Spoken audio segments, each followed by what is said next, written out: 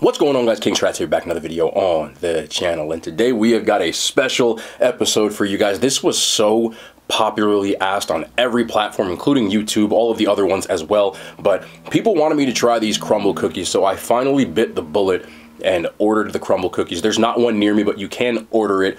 Cost me 40 bucks, but I wanted to put out this content for you guys. One of my take on Crumbl cookies. It is a specialty cookie shop that's based out of Utah, and it went really viral on, I believe, TikTok first, but it's all over the place at this point. I consider myself a bit of an expert on the high-end cookie game because I've been reviewing them for about 4 years. So I've done probably about, I don't know, 8 or 9 different high-end cookie companies. When I say high-end, I mean you costs about, this one was $26 plus the shipping came up to 40. Usually they're around there for about 5 or 6 cookies. So that is what we have today. If you don't know how Crumbl works, basically they change their lineup every single week and have a different one. So we got the lineup. I ordered these on Friday, so they got here today, and we are going to do them right when they got to my door. So I stopped what I was doing and got to the weekly lineup. So drop that thumbs up. Of course, I did this for you guys. I don't really have super high expectations, but I'm going to do this and be as honest and as non-biased as possible. If I don't like them, if I think they're overpriced, whatever, you're going to hear it exactly from me today. So drop thumbs up for your boy, like, subscribe, and all the cringy YouTube stuff. But let's get into the cookies. I got my little cheat sheet over here, which is the weekly lineup, and we will start right over here on the, no, okay, no, we'll start on the right. We'll do it right. Let's do this one first. I did put these in the oven, so they are a little warm. 350 for 5 minutes. It says so right here. So that's the exact directions. Oven 350, 5 minutes. Followed them to a T. This one is the cookies and cream one. The size on these cookies for me, I noticed that they're a little larger, but they're thinner. A lot of the high-end cookie ones will usually be smaller, but like a thicker cookie. So I'm not sure how to make of that and what I'm doing, but cookies and cream. Got chocolate and vanilla cookies, and it's topped with white chocolate drizzle and cookie pieces. So there's the cookies and cream aspect. Let's just bite into these and get it moving.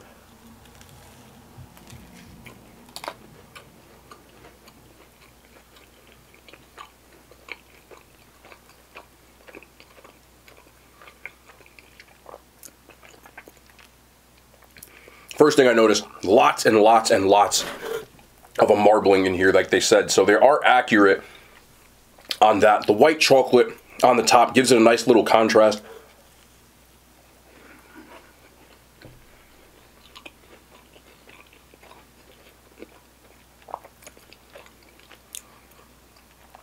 I would be lying if I said this cookie was trash. It is, in fact, a good cookie. Let's get one more bite.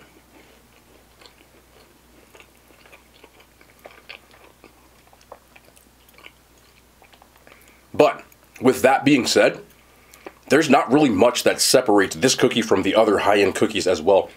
It more comes down to what your budget is. And if you think that buying this cookie is worth $4, I'm not going to say that you're wrong. But what I will say is this.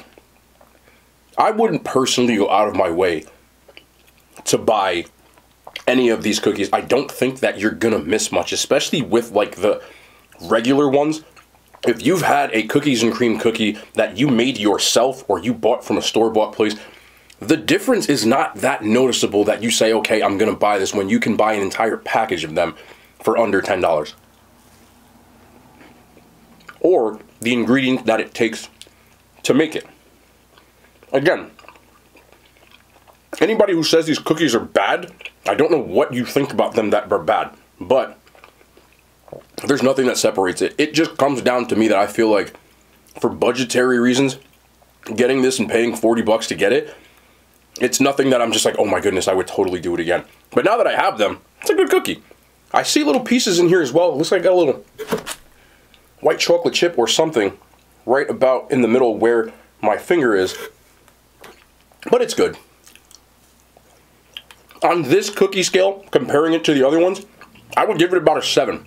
It's good, but nothing that I'm like, oh my goodness. That is my honest opinion. Let's move on to the next cookie. This next one right here, let's see if I can pick this bad boy up. See, okay, well, there that goes. Even better, we got a cross section. They call them Crumbl for a reason, because they are crumbling apart, but that's how usually these cookies are. The more you cook them, the more they're just going to fall apart, because there's a lot of dense ingredients in them. But this is the hot chocolate, so it's a Spooky movie not included. Oh, that's kind of corny.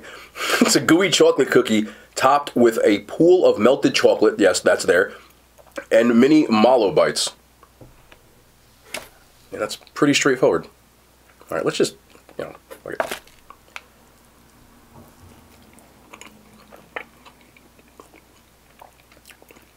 This one's good. Very dense. Very fudgy.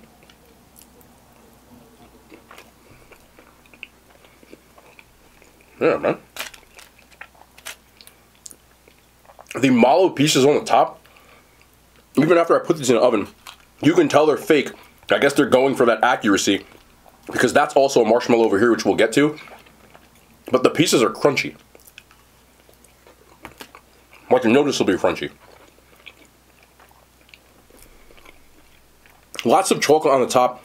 The chocolate on the top reminds me of Hershey's chocolate. It very well might be just melted, because that's the flavor I'm getting, just like a Hershey bar.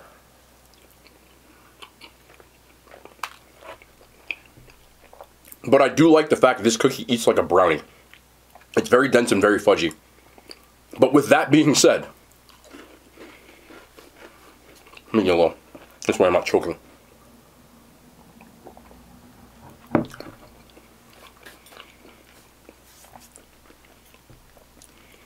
There's nothing about that cookie that I haven't had before. Again, I've had a ton of these types of brands, and people saying that this one's noticeably better than any of the other ones, I don't really know where you're going with that. If you've had this for the first time, I think you'd be floored by it if you've never tasted anything from this higher end market cookie. It is very good, but the same thing goes. If you're a decent baker, or you know somebody who's a decent baker, save your money. This one is a little bit better than that one. I would give it a 7.5 out of 10. Again, there's nothing wrong with these cookies whatsoever, but if you're comparing it to that same genre, there's nothing about it that just blows me away. Third one on the Crumbl list.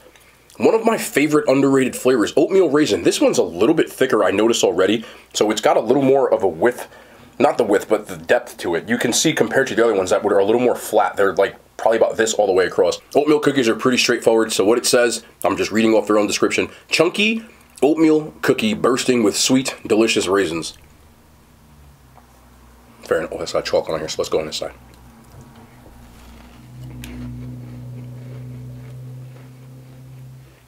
I love a good oatmeal raisin cookie.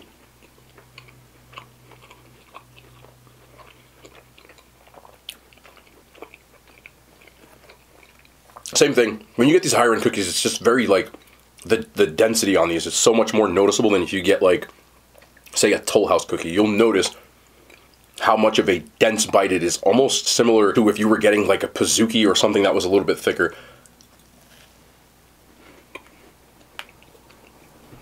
Little cross section. Lots of raisins in here.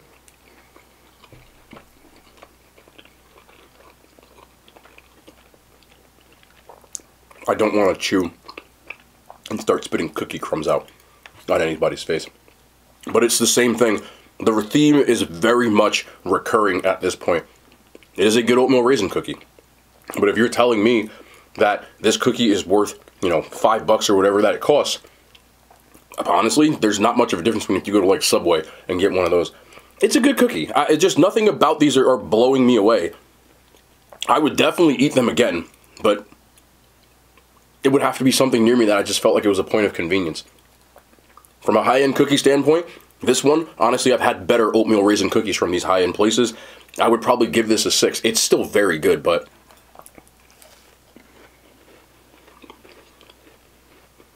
there's nothing about it that is just like, oh my goodness, this thing blows me away. I feel like I'm going to say that a lot.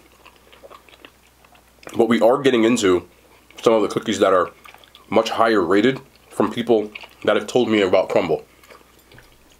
Props for using lots of raisins, though. I feel like oatmeal raisin, if you don't put enough raisins in it, it's just oatmeal. But it's good. Next up, let's get into the fun stuff. Got the s'mores. I love me a s'mores cookie. I love s'mores in general. So we've got graham cracker cookie. That's a nice touch. Milk chocolate chips. Toasted marshmallow. That is a marshmallow that I'm looking for. Drizzle of chocolate, and it says it has graham cracker crumbs on the top. Oh, I do see them. Okay, so they are there, right there by my thumb. I feel like I want to go in for the nucleus. I'm going to bite it. Can I get this? Like, can I get this right? Nah, I'm not going to get it. We're just going to have to go in. Let's just do this. Yeah, let's just go right for this center right here. This way I get all the marshmallow.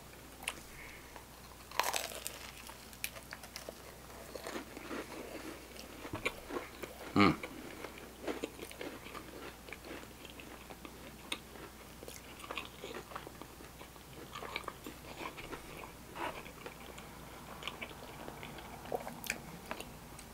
There's a big layer of chocolate underneath the marshmallow. I really, really like that. I would have liked to see a little more marshmallow going on throughout or like with the cookie because I have to get to the middle just to eat it. But, always got that. However, what really makes this one stand out to me is a lot of places that do s'mores cookies, they neglect the graham, right? You get chocolate, you get marshmallow, but there's not a lot of graham. Noticeable graham flavor on here. For a balanced s'more, you have got to have enough of all three. And they do.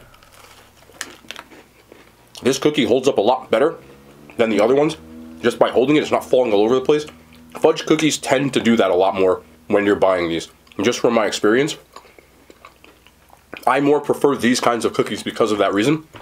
It still has a good bite to it on the outside, but it's moist on the inside. This bite looks like it's going to be good.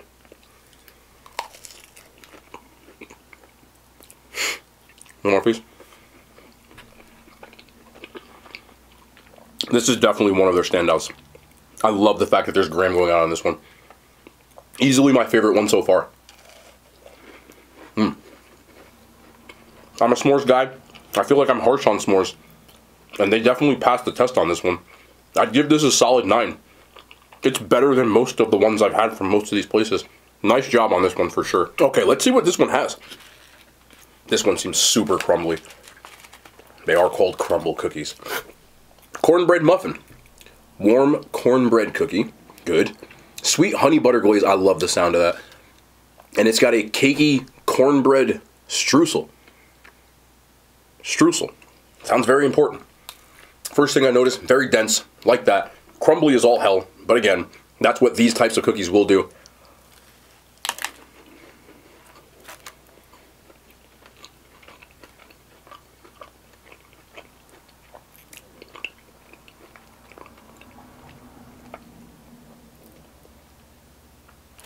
One more.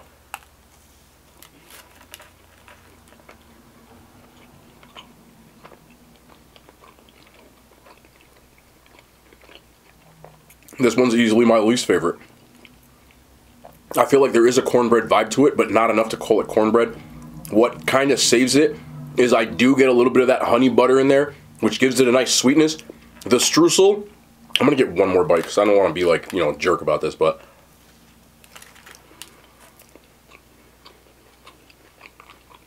the streusel really doesn't do anything for it. This kind of just tastes like a decent honey cookie. Yeah, this one doesn't blow me away. I'll be honest with you. I regret ordering it. Just me being real. So I'm going to put that one down. I'm going to give it a 4. When do you hear me saying stuff like that? I'm going to give it a 4. 4 is fair. This one, just by looking at it, I know is going to fall apart in my hand. Like, it's a forecast. It is what it is. So I'm going to try to grab this. That's a piece already. It's falling apart. But that's good because we do get a cross section. Brownie vibe on this one for sure. It's called Dark Dream. I feel like if I was like an exotic dancer, I could use that name. So baby, I'm Dark Dream. Oh, fuck. Shut up. A decadent chocolate cookie. It definitely was decadent. Packed with and topped with, both packed and topped, with loads of melty, gooey, semi-sweet chocolate chips. That's pretty straightforward. I know it goes from week to week, so I'm sure there's people like, oh, there's better flavors, but this is what they served this week. And I feel like if they're going to keep rotating cookies like that, having to wait would be a little annoying, to be perfectly honest. Most places, like, you can just get the cookie. They come out with new flavors, and they tend to do it more seasonal. This place does it weekly.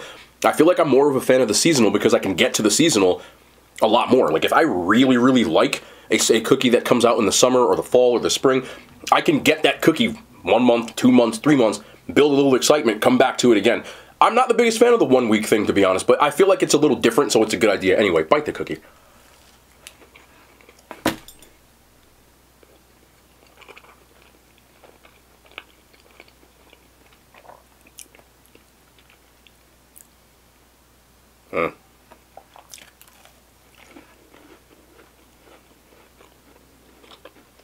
for what it is, it delivers on that. Just personally, when I have a cookie, I don't like chocolate on chocolate on chocolate. I need a little bit of something to balance it. It doesn't say it's dark chocolate, but it has that bit of bitterness like a dark chocolate would. I know it's called Dark Dream, but when I look at the description, a decadent chocolate cookie. I feel like saying it was a dark chocolate would give me a little bit more of accuracy, and I probably wouldn't have ordered it, because dark chocolate cookies to me just don't really hit diffy. I'm just gonna be honest with you. But with that, the bite is good. There's like a little bit of a crispness when you heat it to the outside, because I did do it in the oven. The inside is still dense. This one's a little drier than that one, to be honest. I'm not really sure why, but it says that it's packed with and topped. Does that look like packed with to you? Not really. It just looks like they put chocolate on the top. I don't really see it going on in between here. And I've had these kinds of like really, really chocolate cookies from other places. And even being non-biased, the other places did it better than this. Again, there's nothing about these cookies that are trash. There's nothing about this cookie that's inedible. I'm just comparing it to the other places, and I have a little bit more of a background because I've been doing it for so long, so I'm maybe a little harsher. The two in the back, I guess I just had like an inkling, because they're the two worst cookies. This one, I would probably give a solid 5 to. It is good, but not my favorite. I feel like if you're going to pack this with chocolate, a little bit more milk chocolate would have given it a balance that I would have liked a lot more, which would have been similar to this, so I guess that's why they didn't do it, but this one just doesn't move me as much. Going off of my favorite, this one was by far my favorite. I loved the s'mores. That one, I would honestly probably just rather get 6 of those. After that, these were all like middle of the pack, 6s and 7s. They were good, but not great. Comparing them to the other places, and the back ones, I don't really want to even talk about. I feel like the milk chocolate cookie I would have gotten, it would have said the same thing about, because that was the other of the 8 you could have gotten. And there was also a peanut butter M&M original, which is like a monster cookie. Same idea. I like the other versions of it. I feel like if they had a little of those other ones that I've seen from week to week, I maybe would have liked them a little bit more. I would like to see a little bit more variety between them, because what it looks like from the naked eye is that they have like 4 or 5 basic cookies that they go through, and then they add 2 or 3 specialties from week to week, which is a smart business strategy. I think, if I'm being completely honest, this place is the quintessential, like the prototype of what social media can do to places. It is good, but there's nothing about this place, in my opinion, that makes it anything like the other places that I've had. And I can start rattling off brands: Fat Tease Cookies, Big Fat Cookie, Levan Cookies, Fat and Weird Cookie, Cleveland Brownie Company, which is a similar type of thing. There's nothing that set this apart from this one. It's not my favorite. I would probably put it, if I rank them all, somewhere in like the lower end. Like if there's 10, I'd probably put it like 6th or 7th. I've had worse. I definitely had some that are like, I don't even know why you're doing this. But this is what social media can do. It makes things go viral and makes people say yes, yes, yes. I know there's another one called Insomnia Cookies, which I haven't had. If you want me to do those and I can get my hands on them, let me know. But I'd be honest with you. I'm always going to be honest. Save your money. There's other brands that might be better than this. And also, you can probably make most of this stuff at home, or find somebody that can bake and you can like half the price.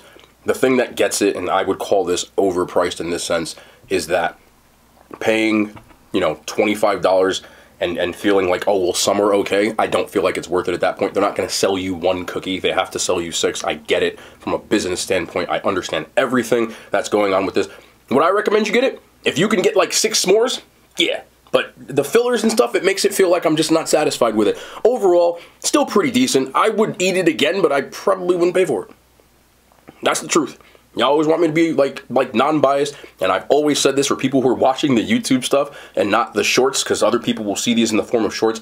I'm always as honest as possible, and that is my honest take. You can tell I'm being real. I'm not going to sit here and spit it out and say it's trash. It's not trash.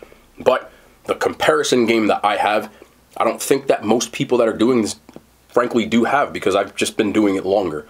You know, not saying they have better takes than me, but in this case, I've done this so much that I feel like I've got everything to say about it. I actually do have a few more cookie companies coming. Let me know. I wanted to do Crumbl on here. Normally I'd put this on shorts, but I wanted to put it on here because a lot of people, even on YouTube, were asking specifically about Crumbl. If you want to see more of this, you know, make sure that you're liking and commenting. This way I know that people are enjoying this kind of content. Because normally I go with the savory stuff just. But I wanted to do this on YouTube as well. How this video does will dictate if I do more sweet stuff. Because you guys are the ones that dictate where my content goes. But that's going to be the end of the video. Overall, it's alright.